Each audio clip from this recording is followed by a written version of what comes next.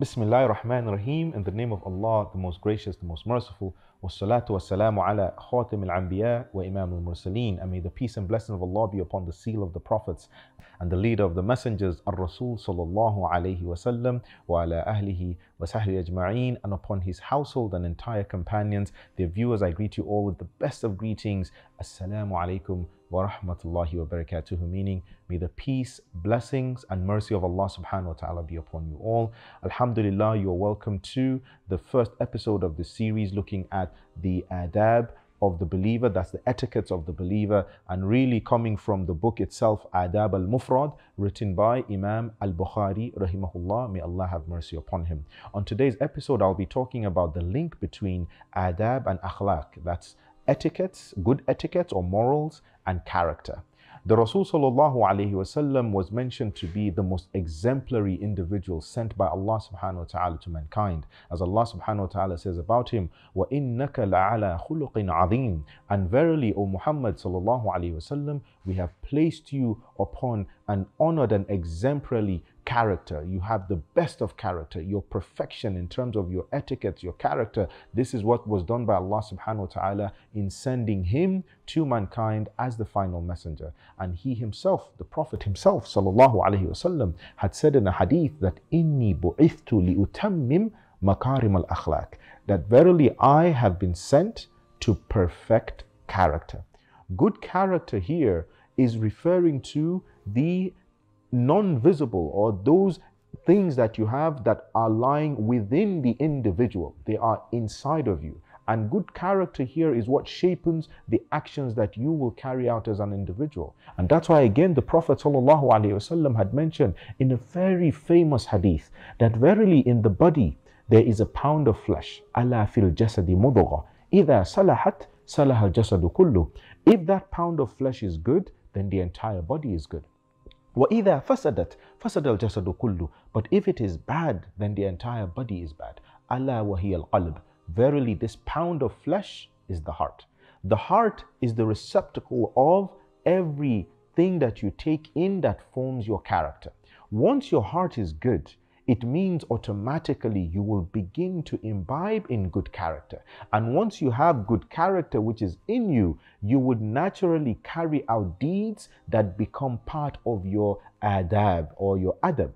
Now the adab here is a reflection of your akhlaq. It's a reflection of your character. So if you're one who is kind and who is generous, it is a reflection of the character of generosity and kindness that you already have. So where people says, oh, from the etiquette of this person is that whenever they go into a place and they use a place, they clean it up and make it more conducive and usable for someone else. Example, you go into a toilet to make use of the toilet. Once you're done, you don't just splash water everywhere, leave the place looking messy, and someone else comes to use the toilet, use the same toilet or bathroom, and they're not able to do so. The good character that you have makes you have that, build that particular etiquette that whenever you go into a place and you meet it in a neat manner, you're coming out, you make sure that it is neat as well. And that's how the Rasul sallallahu alayhi wasallam was when it came to his character, when it came to his etiquettes as well, the things that he did that drew so many to embrace Islam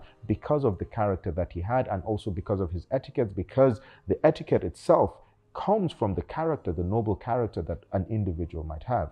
And that's why a lot of scholars lay emphasis on building character, akhlaq, before emphasis on ilm. Knowledge is good, knowledge is important, it's extremely powerful. But if you do not have the right kind of akhlaq, you might become a person of knowledge, but who is also filled with arrogance, subhanallah. Those who are knowledgeable but without character, they do not portray Islam in the best of ways sometimes. And sometimes they even become a fitna more than becoming a source of bringing the ummah together, bringing the community together. But once a person has developed good character and they've been able to master the ability of exhibiting that character through their numerous etiquettes and through their numerous actions, then bi'idhnillahi ta'ala, this person will surely form amongst the best on the day of resurrection. As the Prophet sallallahu alaihi wasallam had said in a well-known hadith again, that amongst the things that weighs on the scale of the believer heaviest on the day of resurrection is the one that comes with husnul khuluq, with very good character. And that's why he always prayed for Allah subhanahu wa ta'ala to grant him good character. May Allah subhanahu wa ta'ala grant you and I and us all good character, because through that, husnul khuluq, we're able to build very good adab or adab. That is the plural of adab here, that makes us to become amongst those who are closest to Allah subhanahu wa ta'ala. And none else would be closer to him than the one who really exhibits goodness in their interactions, in their muamala, in their ways of doing things, in how they are very meticulous in whatever they do, they plan, and also in their sincerity. Because adab must also come with sincerity, ikhlas, sincerity in doing it for the sake of Allah subhanahu wa ta'ala. So my dear brothers and sisters, during this series, we're going to be looking at a few ways of how we can build very good character, and also how we can morph that or make that transform us into having the best etiquettes when it comes to how we deal and interact with our families, when we deal and interact with our community, how we deal and also interact in our business circles, the muamala, basically the engagement, social engagements that we have across all these areas. Because in our time of today, these are the core things that we all have to face as individuals, whether it's one crisis or the other in the family, and how do you mend those fences that have been built, or those walls that have been built between loved ones, between family members, to how you interact with your community in general, the Muslim Ummah, and also those who are non-Muslim. How should we interact with them? How was the Rasul sallallahu alaihi wasallam able to conquer the hearts of many through the etiquettes that he showed? If we showed or exhibited just a small fraction of that, can we imagine the number of people who would come to Islam, come to the faith?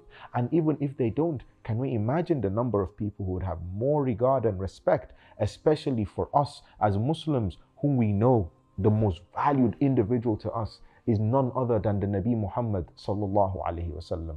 As he has mentioned in numerous ahadith, the quality of the believer being one that loves him above others, but not just loving him because he states it, loving him because of the sacrifices he made for the ummah, loving him because of who he stood for and what he stood for, loving him because through that we earn Allah's mercy and salvation. As Allah subhanahu wa ta'ala says, قُلْ إِن كُنْتُمْ تُحِبُّونَ اللَّهِ. Verily, if you love Allah subhanahu wa ta'ala, say to them, O Muhammad sallallahu alayhi wa sallam, فَاتَّبِعُونِي, then follow me, يُحْبِبُكُمُ اللَّهِ, and Allah will love you as well. So for everyone who wants to earn the love of Allah subhanahu wa ta'ala, surely earning the love of the Rasul sallallahu alayhi wasallam, or building the love of the Rasul sallallahu alayhi wasallam in our hearts, it's extremely important we do that. And no better way can we do it than in showing or in exhibiting those etiquettes and characteristics